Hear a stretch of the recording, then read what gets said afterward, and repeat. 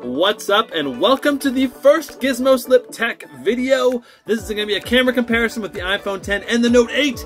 I'm going to be uploading this in 4K. Let's hop right into some examples. Feel free to pause if you want to take a closer look at some of these photos. Here we go.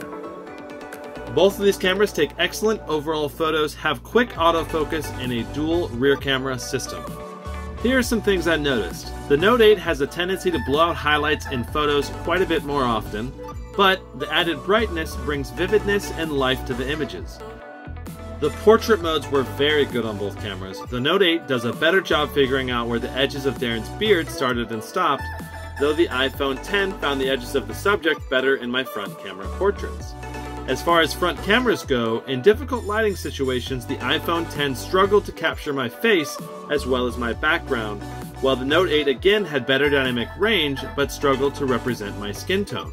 Front camera portraits were hit and miss on both cameras. I generally recommend taking 3 photos to make sure you get one with properly blurred edges, but you can get excellent results from either camera if you take enough pictures. Let's talk about the front camera video. The main use for this, I think, is vlog style videos. This works especially well with a stabilization device like the Osmo or Smooth Q because the front cameras don't have the same stabilization as the back ones do. But the Note 8 has 1440p video recording, and that's a big deal because the iPhone 8 only has 1080p, meaning that the Note 8 captures 80% more detail. I both love and hate the front cameras from the iPhone X and 8 for different reasons. The iPhone X has better contrast and color representation, while the Note 8 lacks contrast. It's easily fixed with a little bit of color correction. If you look at these two shots carefully, you'll see that the Note 8 also has better dynamic range, with my face being exposed properly, while the kitchen behind me isn't blown out as bad as it is with the iPhone X.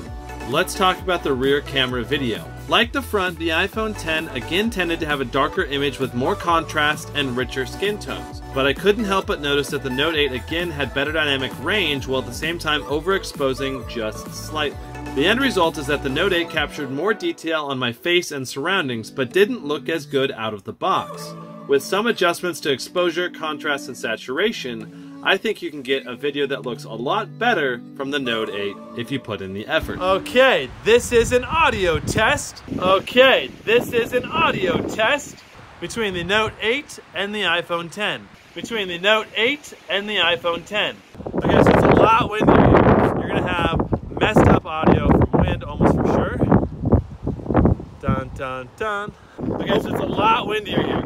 You're gonna have messed up audio from wind almost for sure.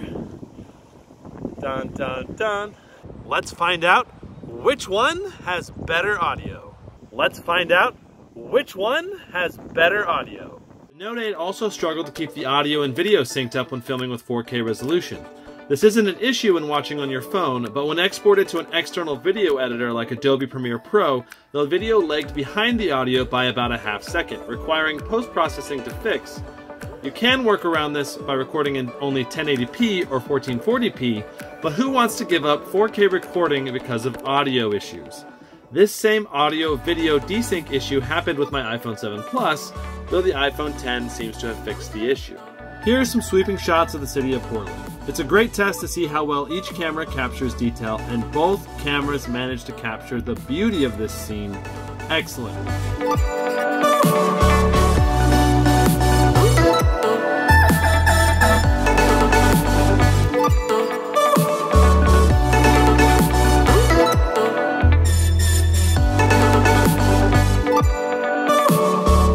Time lapses are one of my favorite types of videos, and they look great on both phones.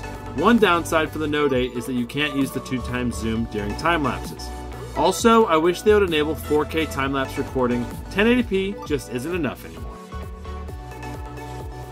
Alright, so we are now testing the stabilization on both cameras. Just general walking, handheld, no extra stabilization to see what they look like. Alright, so we are now testing the stabilization on both cameras. Just general walking, handheld, no extra stabilization to see what they look like. So both phones are being bounced at about the same approximate bouncage. Pretty much exactly. Yeah, I'm looking at them right now and they're bouncing at the same time. Both their hands are going at the same time. This is now with video stabilization on with the Note 8 and the autofocus tracking off. So we're walking and Brandon is holding these phones both handheld. So there's no extra stabilization, it is just the cameras and his arms. So we'll see how well it works. Okay. Okay, we're gonna do a running test. All right. Start running. Running.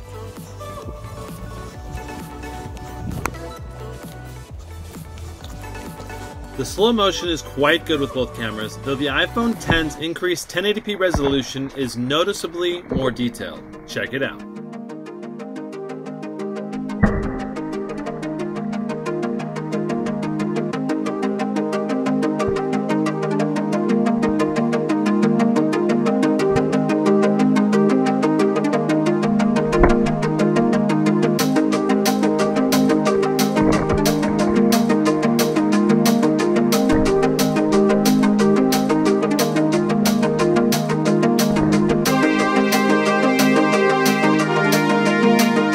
In the end, the lack of microSD slot prevents me from using the iPhone X as my primary phone. I love the fact that this can do 4K 60 frames per second, but I would never use it because it would fill up the storage on this thing so fast that even in just one day of filming, I would need to unload it 2 or 3 times in a single day. So after taking a look at all of these photos and videos, here's the breakdown. The iPhone X and the Note 8 are practically tied when it comes to photos, both for portrait mode, HDR, low light, but when it comes to video, the iPhone X just looks better out of the box. But if you're willing to put in the work, the Note 8 will ultimately give you better results. While the Note 8 is fantastic for video and has better stabilization than the iPhone X, it doesn't have as good of color saturation and contrast as the iPhone. On top of it all, we have the audio desync happening in 4K that forces me to run it at 1440p, and that's a pretty big bummer. But that's just my opinion. You've seen the same photos and images as me. This is something that's very personal. Maybe you like your photos and videos to be less contrasty, and therefore the Note 8 looks better out of the box. And I highly recommend both of them for both the front and back camera. They're awesome. Thanks so much for watching. Hope you guys enjoyed watching this episode of GizmoSlipTech. We'll see you next time. Brandon out. Woo!